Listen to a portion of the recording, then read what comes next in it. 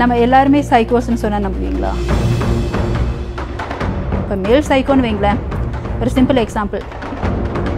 Female சைக்கோஸ்னால் சிலர்லாம் பார்த்தீங்கன்னா நானே சூப்பர் மாடல். ஸோ நமக்கு இந்த அடல்ட் சைட்ஸுன்றது அரே நத்திங் ராங்யா, பார்க்குறான், பிடிச்சிருக்க பார்க்குறான், அது பார்க்குறதுனால வந்துட்டு அவன் என்ன போய் honestly speaking it's utmost bullshit. நான் இந்த டேர்மையை நான் யூஸ் பண்ணுறேன். அதனால் நான் மூவி சைன் பண்ணுறது அவங்களுடைய இன்ட்ரெஸ்டானு எனக்கு ஆக்சுவலி தெரியல. அதுக்கப்புறம் லேட்டராக தான் தெரிய வந்தது அவங்களுக்கு என்ன இன்ட்ரெஸ்ட் என் மேலே அப்படின்ட்டு. ஓப்பனாக என்கிட்ட 2 பேர் பப்ளிக்கில் செருப்பால் அடி வாங்கியிருக்காங்க. இப்போ என்ன மாதிரி லேடிஸ் இருப்பாங்கல்ல, அதையும் அவங்க பண்ணலை. ஸோ அவங்க எல்லாம் தெரிஞ்சு எல்லாம் பிடிச்சி பண்ணியிருக்காங்க. நாங்கள் எல்லாத்துக்குமே வந்துட்டு நாங்கள் அட்ஜஸ்டபிள்னு சொல்லியே நீங்கள் வந்துட்டு ஷேர் பண்ணுங்கன்னு சொல்கிற லேடிஸ் நீங்கள் பார்க்கலையா? ஹாஃப் நேக்கெட்டில் ப்ரொடெஸ்ட் பண்ணுற ஒரு லேடி என்ன விமன் ரைட்ஸ்க்காக வந்துட்டு போராட முடியும்? பாய்ஸ் இருக்காங்க காம்ப்ரமைஸ்க்கு ரெடியா, கேர்ள்ஸ் இருக்காங்க காம்ப்ரமைஸ்க்கு ரெடியா. எவ்வளோ மக்கள் நம்ம பார்த்துட்ருக்கோம்.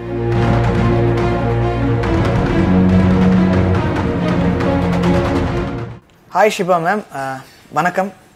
வணக்கம். நித்யானந்தா அப்படின்னு ஒரு ஸ்பிரிச்சுவல் குரு.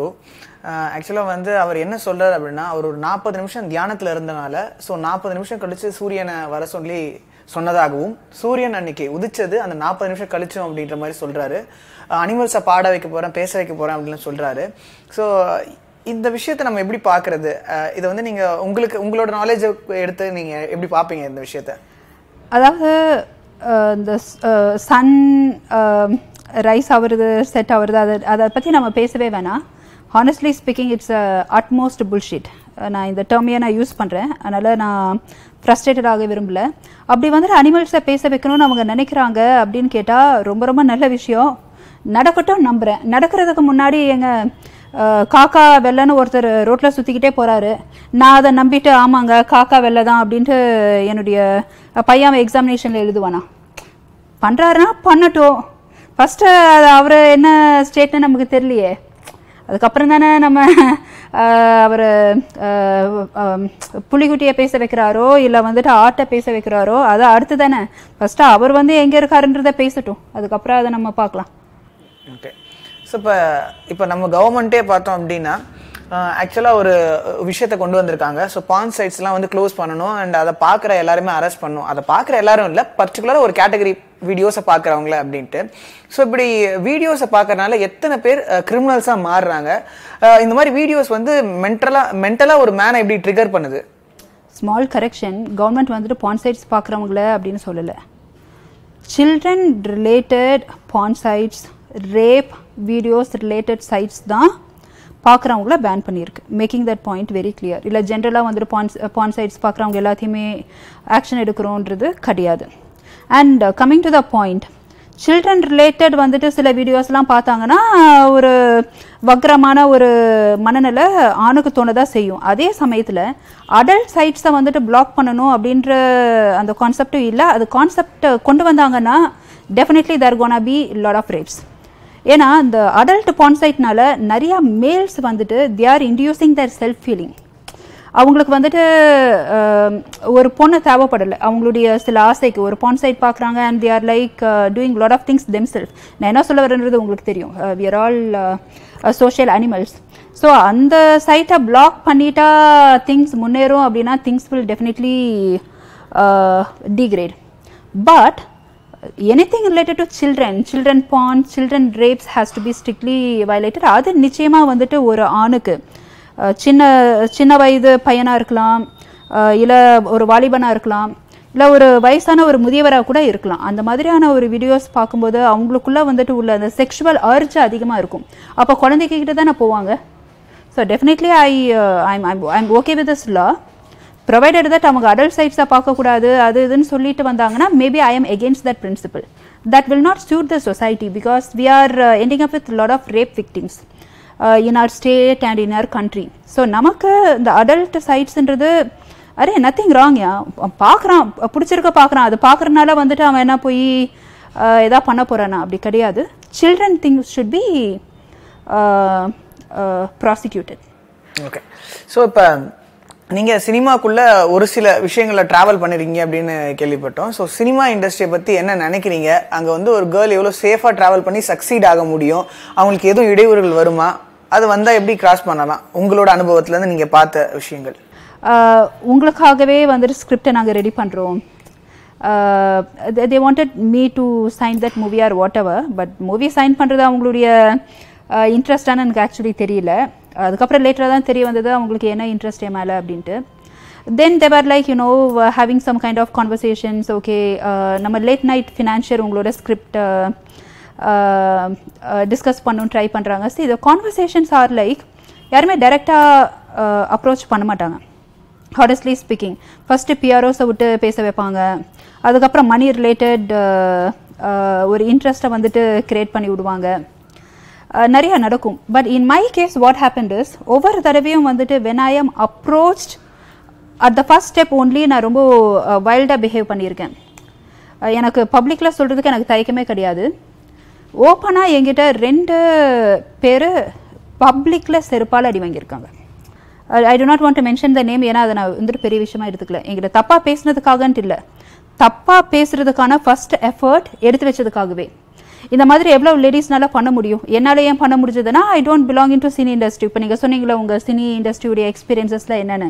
நான் சினி இண்டஸ்ட்ரிக்குள்ளே நான் இருக்கிற ஒரு ஆளாக இருந்திருந்தேன்னா என்னால் இப்படி பண்ணியிருக்கவே முடியாது, பண்ணிட்டு சர்வே பண்ணியிருக்கவே முடியாது. அதுக்கு ரீசன் இந்த மாதிரி சில இன்சிடென்ட்ஸ் ஆனது.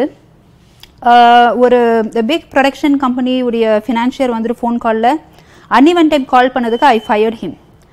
see I live with my dignity and I can't compromise on my dignity. அதனுடைய விளைபாடு என்ன அப்படின்னு கேட்டால், ஒரு ப்ரைவேட் பார்ட்டிக்கு I have been invited long time back, even before this incident. இந்த சம்பவங்களாக நடக்கிறதுக்கு முன்னாடியே ஒரு சில ப்ரைவேட் ஃபங்க்ஷன்ஸ்க்கு ஐ வாஸ் இன்வைட்டட். நான் உள்ளே போகிறேன், தே black me for no reason. அதை வந்துட்டு இன்டெரக்டாக தான் வந்துட்டு you will be really disturb. அது யார் எதனால் பிளாக் பண்ணாங்கன்னு தெரிஞ்சுக்கிறக்கே எனக்கு 2-3 வருஷம் ஆச்சு. அப்போ எனக்கு அது தெரில எதனால் நம்மளை பிளாக் பண்ணாங்க, நம்ம என்ன பண்ணோம் அப்படின்ற மாதிரி. நான் இப்போ இந்த இண்டஸ்ட்ரியில் இல்லாதனால ஐ took it very easily.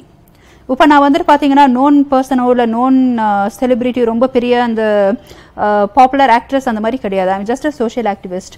But என்ன மாதிரி ஒரு நார்மலான ஒரு lady, just I want the title. இப்போ எனக்கே வந்துட்டு இல்லை சில விஷயங்களுக்கு நான் வந்துட்டு ஒத்து போகலன்னா அந்த அளவுக்கு கார்னர் பண்ணும்போது definitely it's gonna be a very tough in media industry for females. இது வந்துட்டு என்னுடைய ஹானஸ்ட் ஸ்டேட்மெண்ட். ஸோ அதை தான் நான் கேட்க வந்தேன். ஆக்சுவலாக ஸ்ரீரெட்டி அப்படின்ற ஒருத்தவங்க ஸோ இந்த மாதிரி தான் அவங்களும் அலிகேஷன்ஸ் நிறைய வச்சாங்க. ஸோ அதை பற்றி என்ன நினைக்கிறீங்க? சேம் நீங்கள் கிராஸ் பண்ண விஷயத்த அவங்களும் கிராஸ் பண்ணியிருக்காங்க. இல்லை, அவங்க கிராஸ் பண்ணது நான் கிராஸ் பண்ணலை. கரெக்ஷன், அவங்க வந்துட்டு பேசியிருக்காங்க இது கொடுத்தா இது பண்ணுங்க அப்படின்ட்டு. என்கிட்ட அந்த அப்ரோச் வர்றதுக்கு முன்னாடியே சும்மா அன்இவன் டைமுக்கு கால் பண்ணும்போதே ஐ ரியாக்டட். அந்த மாதிரி பண்ணுற லேடிஸ்ட்டை ஆப்பர்ச்சுனிட்டி கொடுக்காம எப்படி வந்துட்டு ஒருத்தர் ஆப்பர்ச்சுனிட்டி எடுத்துப்பாங்க நீங்கள் சொல்லுங்கள்? You are getting my point right?